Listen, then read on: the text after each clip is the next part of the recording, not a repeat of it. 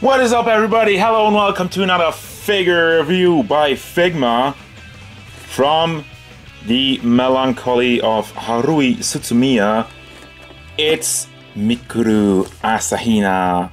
It's been a while since I reviewed the Haruhi figure from Figma, and ever since then I was like, you know what? You know who my favorite character from that show was? Back when I watched it way back in the day? Mikuru. Mikuru. And I just like saying that word, that name. She's such a cutie and always like so embarrassing, so embarrassed actually. She's fun, and I really thought like, hey, I have a Haruhi now, so why don't I get a Mikuru?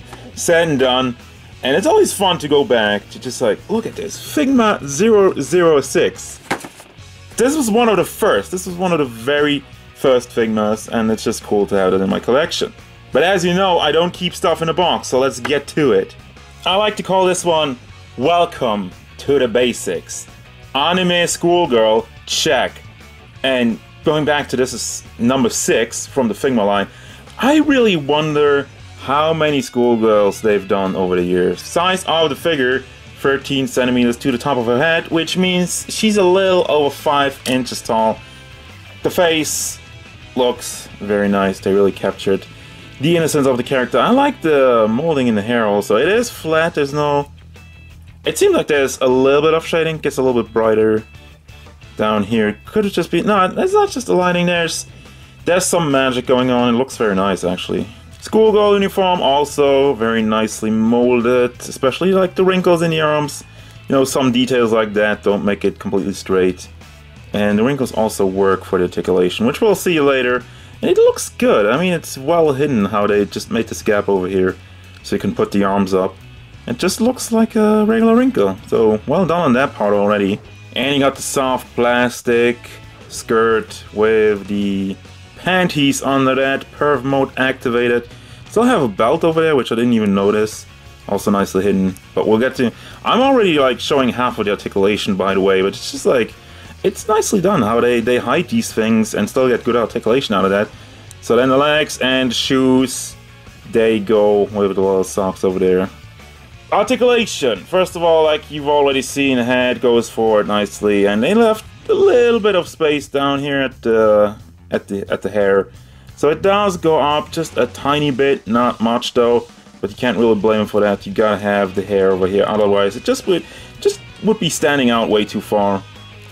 And I don't like that. You don't really go side to side. Once again, the hair basically negates that. It goes a little bit. It's fine. It goes around also. Would go all the way around, but I don't want to force it too much. Overall, the thing is the hair. It's just blocking it. And other than that, the articulation in the neck, in the head is good. There is no neck articulation actually. Shoulders, you have the ball over here, which is packed into the bicep. So you can bring that all the way up, and it doesn't really go forward anyway. You can rotate it at the bicep because this is just packed in, as you can tell.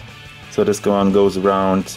And the elbows, as I've already mentioned, they have pretty good range. They mold it so it would go up. It wouldn't get blocked and still look good. I mean, you could say it could go up more, but with all the molding going on over here, can't really do that and, you know, make it still look good. Does that... I mean, you can rotate it around a little bit. Since it's a flat ball joint, it will not go all the way around. And then we have the classic Figma, just a peg with a hinge, so it can bring it back and forth. It's not as effective as the cut ball joint. Also doesn't look as good, but it gets the job done. Torso articulation, once again, I've already shown you this. You have the belt just hidden under there and nicely molded, so you will have your detail over here, which does not hinder the movement of the upper body, of the torso area.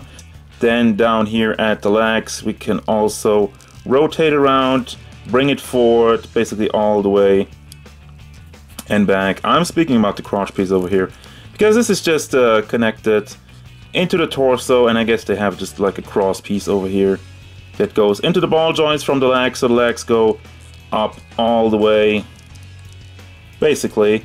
I mean, it gets pushed down again by the skirt a little bit, goes way back and goes out to the side.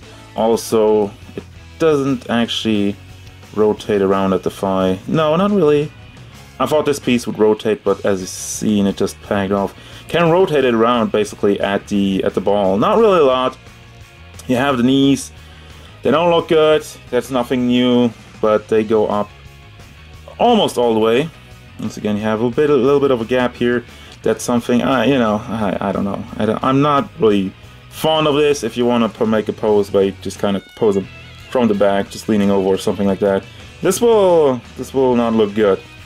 But it's a sacrifice for the articulation.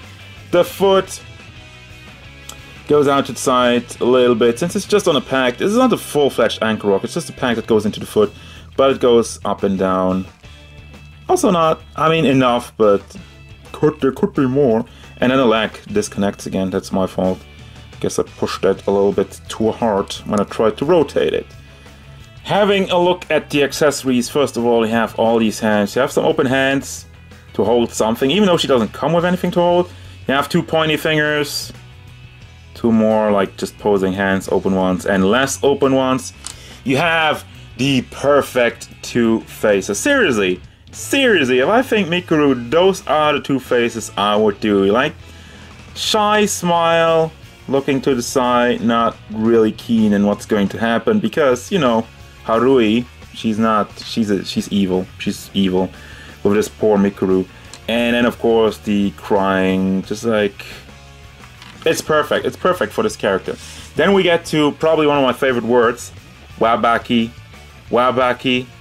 Wabaki. Shoutouts to Tokyo Drift. I'll never forget that. But yeah, you have the school slippers, also known as Wabaki. I said that like a million times now. You have your Figma base, and you have your Figma back, which is the standard.